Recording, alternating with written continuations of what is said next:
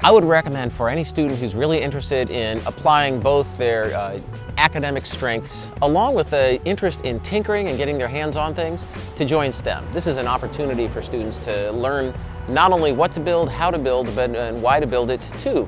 A student would choose STEM if they are interested in thinking outside the box, being creative and active participants in every moment of class, not passively learning but really getting in and solving problems and thinking about ideas that revolve around engineering and science and technology as it applies to many disciplines and subjects. What I like about STEM is they really push my limits because they set the standard that you have to be in a higher math class and either an honors or an AP science class to be eligible to be in the Corps.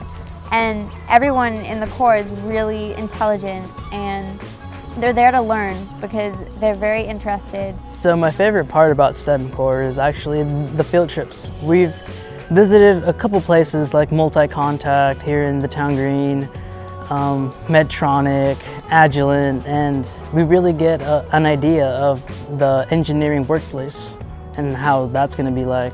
Some of the guiding principles that really, I think, inspire our students and kind of reflect why they enjoy our program and the things that they like about it is the project-based learning. So most of our curriculum is based around students actually designing solutions to problems that we present to them.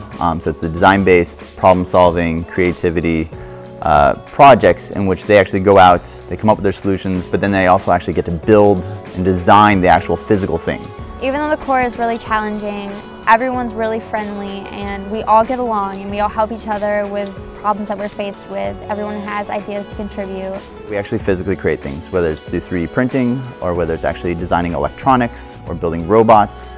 But we're actually looking to have students get hands-on with what they're doing. So we're actually making things. One of the projects students totally loved doing was they had been reading Life of Pi and they'd read about the lifeboat that Pi was stuck on.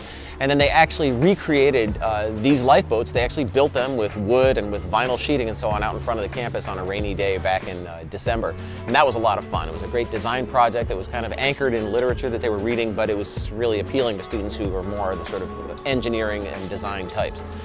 Knowing that there actually is a lot of engineering jobs out there, it makes me more confident to get in that engineering field.